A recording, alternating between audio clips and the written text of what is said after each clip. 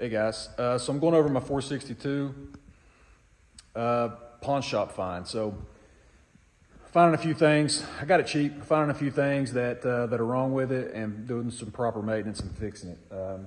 So far, let me show you what I got here. So I bought a new clutch. I meant to buy a new, I don't know what it's called, but Stihl won't give me a diagram blow up to where I can find these parts or get the proper names for them. So far, like again, I'm learning these saws. I'm having to depend on a dealer, which is fine, but I want to know these things. So let me show you what I got here.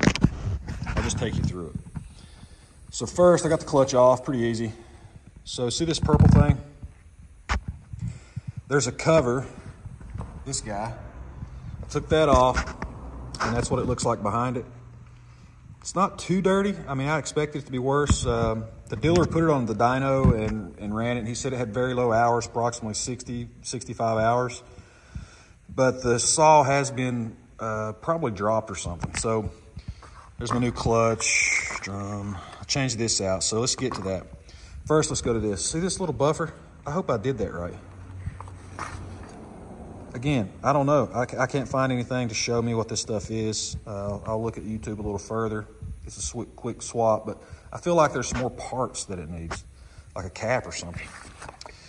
So behind I noticed after watching Gordy on West Coast Saws working on a 660, 661 or something, talking about putting the drum back on and lining it up with this guy. Mine's broke right there. See that? My dealer was supposed to order that for me. I guess he forgot. So I'm going to try to find one of these tomorrow or have one ordered. So what do you think, guys? It looked pretty rough in there. So apparently the chain slipped off and it kind of damaged this cover. It wasn't bad. I could have cleaned it up, but I want it to look good. So the cover, covers that purple, that spring and all that. I guess that's part of the brake spring or something like that. So that looks pretty good, but you can see this damage? It's not impeding anything. I may file it down, take a Dremel, buff it out. Moving forward, this guy, stabilizer, shock, whatever it's called. Again, still won't give me I can't find names for it. I probably haven't searched enough. See the hole? It's walled out. And this guy's stripped. So I'm probably gonna have to find a 4-wrap handle, which is what I'd like to put on it anyway, unless I can find a cheap handle somewhere, but I'm not paying 50 bucks for a handle. I'll just pay 120 or whatever it is for a 4-wrap.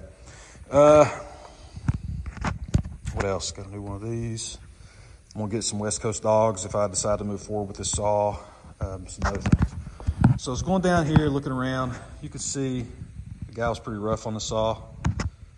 I don't really mind that as long as it's not busted or leaking. But right here,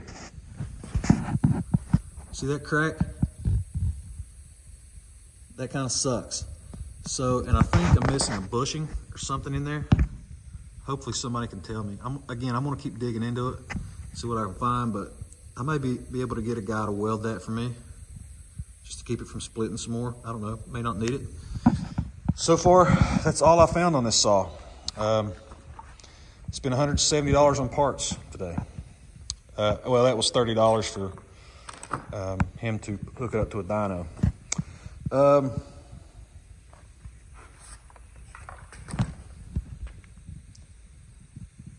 mean, it's not bad. Again, I was happy that the saw had low running, hours. I may end up getting the West Coast cover too. So, all right.